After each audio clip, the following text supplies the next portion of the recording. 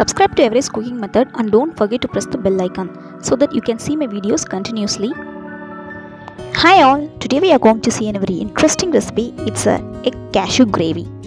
It's very creamy and also very tasty. Without further delay, let's get started the recipe. Take a pan and dry roast the all ingredient which I have shown here. 1 tablespoon of jeera, pepper, fennel seed, Kashmiri red chilies and dhania. Dry roast the ingredients and make it as a coarse powder like this. This will give a wonderful aroma to the recipe.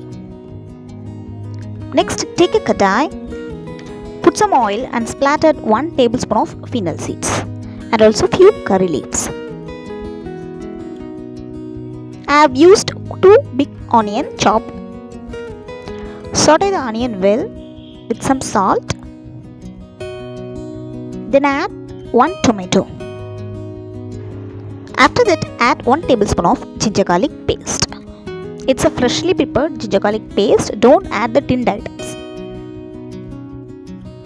This is the main ingredient of the recipe. Take 10 numbers of cashews and make it as a coarse powder like this. And keep aside. Saute the onion tomato masala. To that, add 1 tablespoon of curry powder, which means sambar powder. It's a homemade sambar powder. You can also use the packed items. To that, add half tablespoon of garam masala and half tablespoon of coriander powder. Saute it well so that the raw smell will wind off.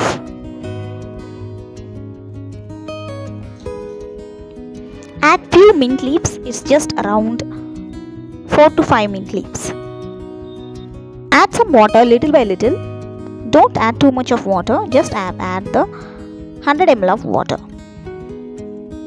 Saute it well and bring them to boil for about 5 minutes.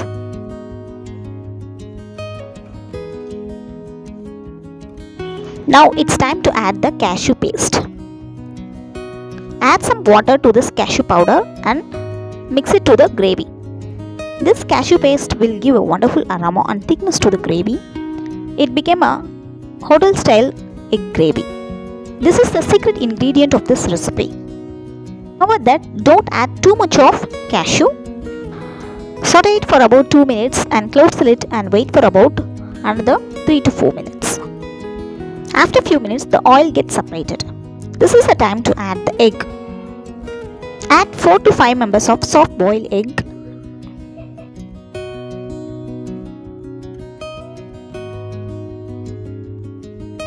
Add a pinch of pepper powder on top of the egg. Now it's time to add the grounded masala which we have already made.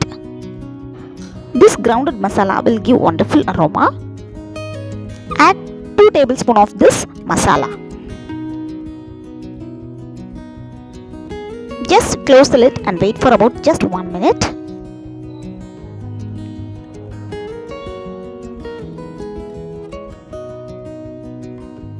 That's it, our Kadai Cashew Egg is ready. It's very creamy and very tasty. It goes well with naan, chapati and also even with the rice.